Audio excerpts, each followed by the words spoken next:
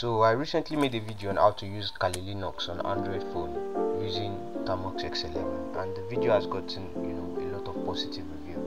So because of that video, I decided to make a video on how to use Ubuntu this time around. So make sure you watch this video till the end to see how this is done, so that you don't make mistakes when you're doing yours. And if you're seeing this channel for the first time, we upload videos on Linux tutorials, ethical hacking and programming. If you're interested in this niche, click the subscribe button and turn on bell notification so that you don't miss out whenever we upload another video.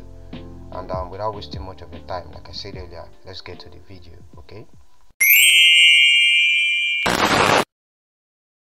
welcome back. Update your Termux repository with the apt update command, and then install proot distro with the command displaying on your screen right now. Now after proot distro has been installed, the next thing you're going to do is you're going to install Ubuntu.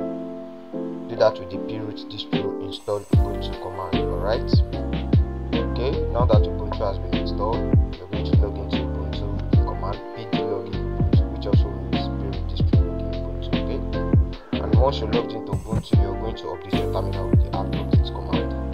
And after updating Ubuntu, we're going to proceed to the installation of the XFCE GUI and dbus to be able to connect with the GUI interface. So you're going to do that with the command shown on the screen right now also. And you're going to wait for the installation to complete. Now once the installation is complete, we're going to open a new section to Termux. Alright, and we're going to be installing X11 repo, which is going to aid in the usage of the Termux-x11 application. Okay, so first you update Termux packages. Do that with the pkg update command, and after updating Termux packages, you're going to install X11 repo. Okay, you're going to do that with the command shown on your screen right now.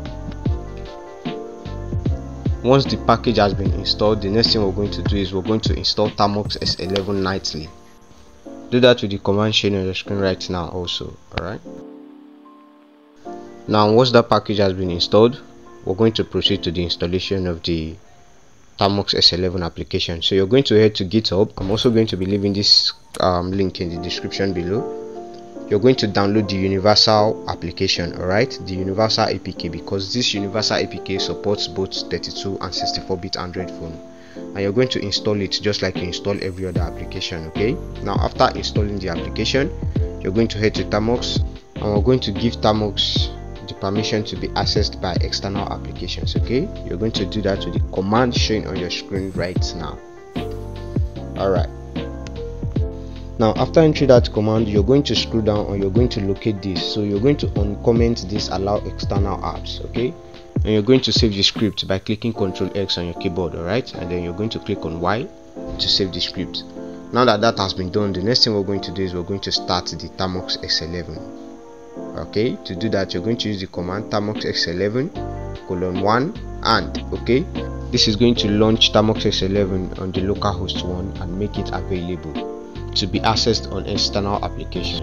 Now we're going to navigate back to Ubuntu, and then you're going to exit. Okay, and then we're going to log in back to Ubuntu using the TMP directory, because Termux-x11 uses the TMP directory for running graphical Linux applications on Android devices. Okay, so to do that, you're going to log in with the command shown on your screen right now, which is a command that specifies that we want to log into Ubuntu using the TMP directory. Okay, now that you're logged in again, the next thing we're going to do is we're going to be connecting our GUI interface with Termux-x11. Okay, you're going to be doing that with the export command shown on your device right now, and we're going to be connecting to the localhost 1 because we launched Termux-x11 on localhost 1, and then you're going to connect your GUI. In our case, it is XFCE 4 section, and yours it could be gnome or whatever. So connect to your GUI, and yeah, welcome to Termux-x11. So you're going to be using the Termux-x11 application to connect, and as you can see, we are logged into Ubuntu. Okay, so now you can proceed with designing your desktop application however you wish. I have made a few videos on designing Ubuntu desktop applications, so go and check them out. And then finally, once you're done using your operating system and you want to close this server, all you have to do is navigate back to Termux, okay, and copy the process ID your Termux-x11 is running on. Okay, and then you're going to enter the command below, which is kill-9, and you're going to paste that process number, and that is going to kill